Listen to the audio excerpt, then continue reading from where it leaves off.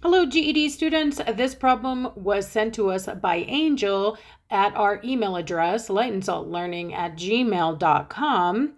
Angel was working on the slope and lines review from the crash course and got stumped by this problem. Let's take a look. It says, what is the slope of the line represented by the equation y equals negative x plus 4? First thing we need to look at is, what have we been asked to do or find? So our question says, what is the slope? The slope of the line. So we've been asked to find slope. Now, really super important, depending on what I've been given, my method, my kind of game plan for finding slope could change. So important to know what you've been given here. So look, they tell us what this thing is. They say it's an equation. And look at that, y equals negative x plus 4. See that y and that x playing together there? We're looking here at a graph, and this is the graph of that line. It says, what is the slope of a line? So this here is the equation of a line.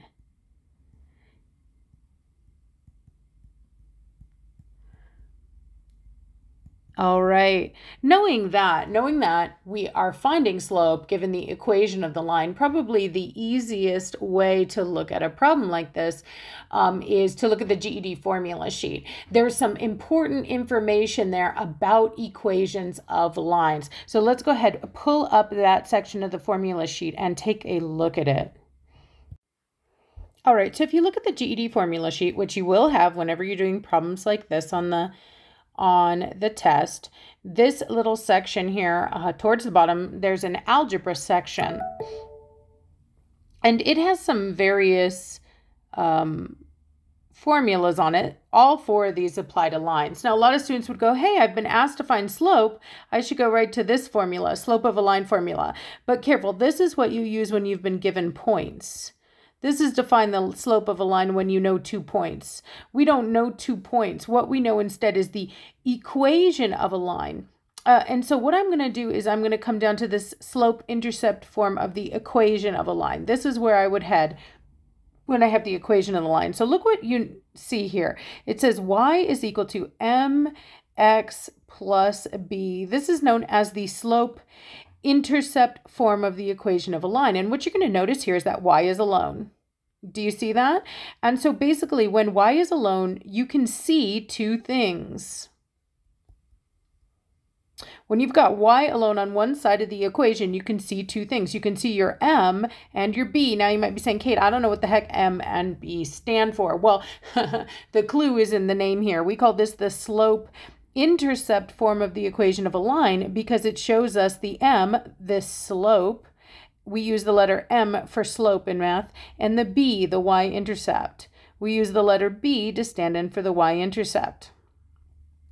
So notice here, we've been asked to find the slope of this line, and we see y alone. So that means this sucker is in slope-intercept form. So I ought to be able to see the slope, the m, and the y-intercept, the b. So look at this equation back here. The m is shoved up against the x, meaning the m is multiplying with the x. So basically the slope is whatever number is multiplying with x. So I'm going to go straight to where my x is in this equation. And whatever number here is multiplying with x is the slope. Now you might say, Kate, there's no number with x, there's just a negative sign.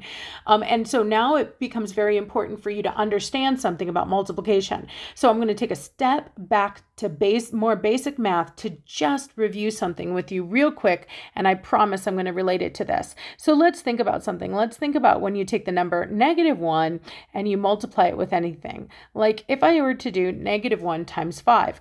Well, nothing would happen to the 5 itself, but all that we would see happen is that the 5 becomes negative. -1 times 5 is -5. Similarly, if I were to do -1 times, 7, I'd get -7.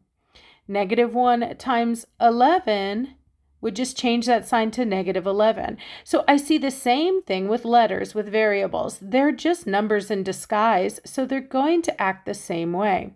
If I take a -1 and multiply it by x, I get just -x.